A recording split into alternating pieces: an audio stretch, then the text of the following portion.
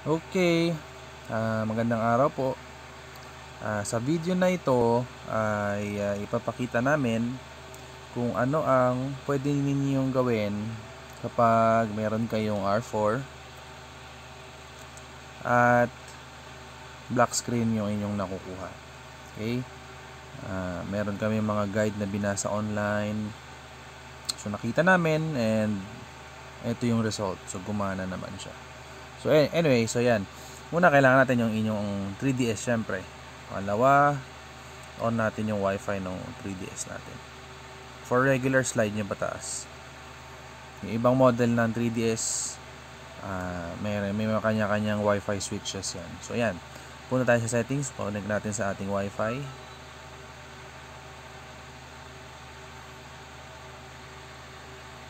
Yan, internet settings.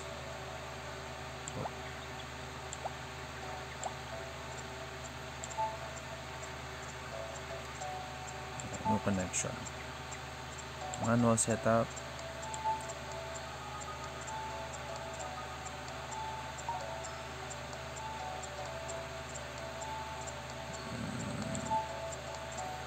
Okay, enter ko lang yung aking wifi password muna.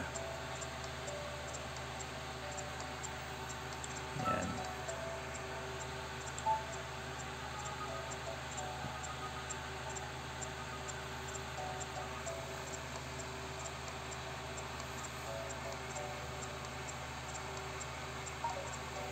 Okay, next. Balik tayo sa home menu.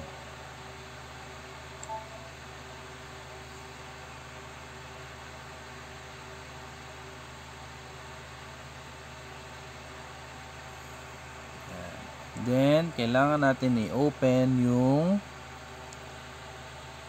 homebrew launcher. So, minsan nakatago lang siya dito. Kapag hindi nyo pa na-open lahat. So, nandito lang siya.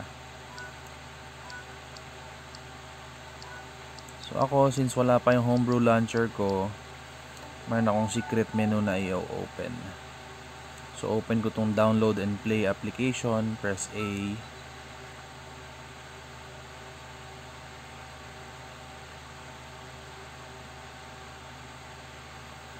Then, pag na-load na to, pipinutin ko yung L, down, tsaka select. Sabay-sabay. L, down, select. Okay, merong menu na lalabas. Rosalina menu. Okay, select ko yung miscellaneous. Then, A dun sa switch the HB title to the current app.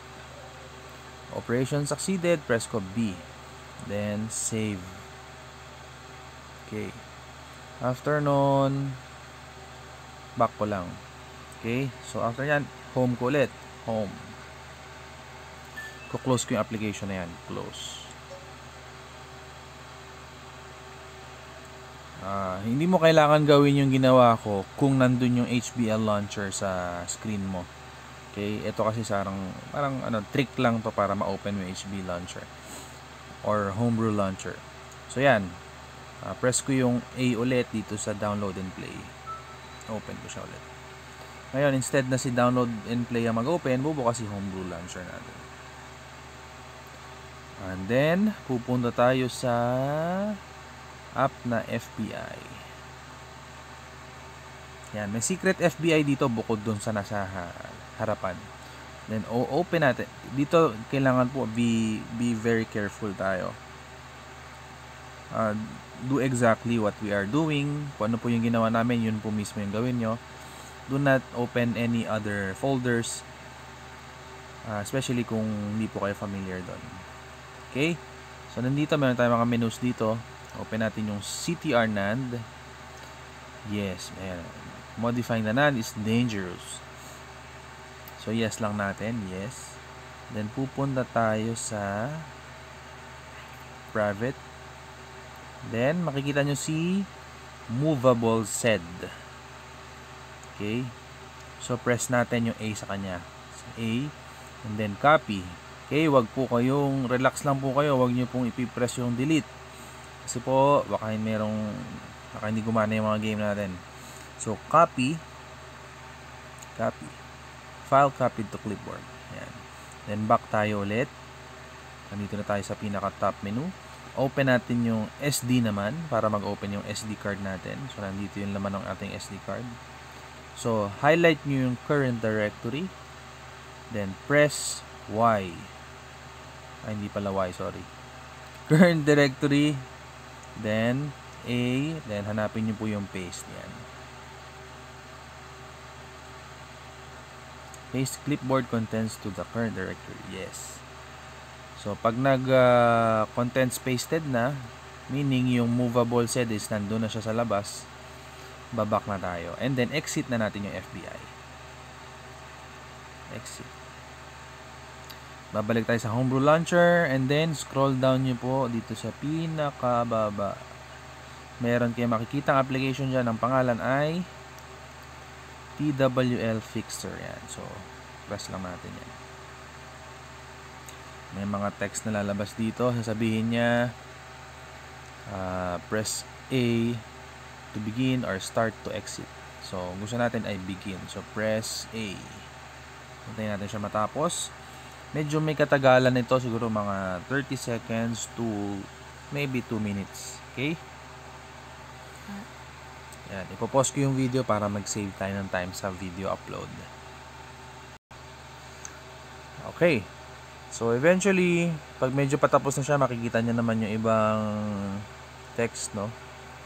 Yan. Hintayin lang din natin siya. Ayun. Okay, so done na. Sabi dito, reboot and then open system update. Press start to reboot. Okay. So, press ko yung start.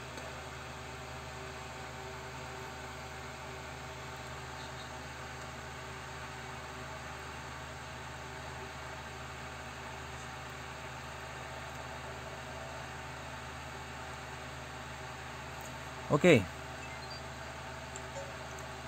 Open natin naman yung settings.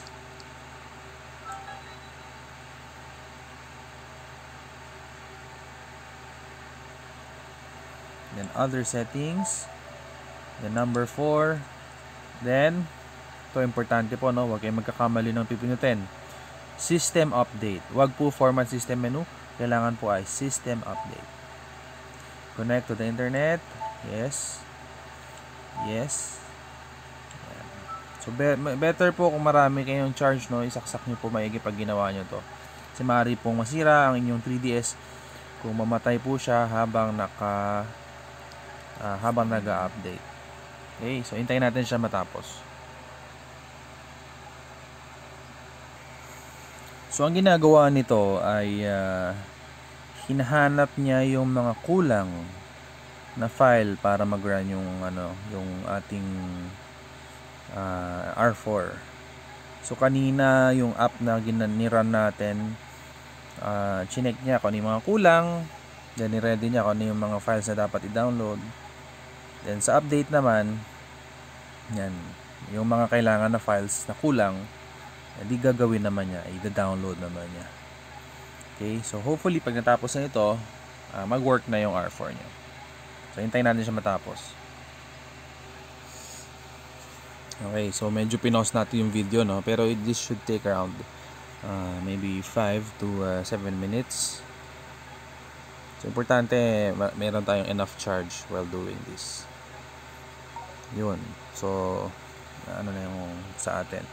The system update is complete. The system will now be restarted. So, press OK.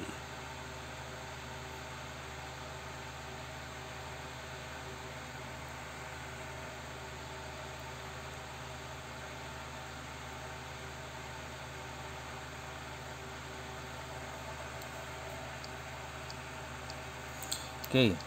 So, kapag nilagay nyo yung R4 nyo ulit, it should work na. Hindi ko na ipapakita sa video, no? Pero, we actually tried this before taking the video. So, yun. Okay? Alright. Thank you.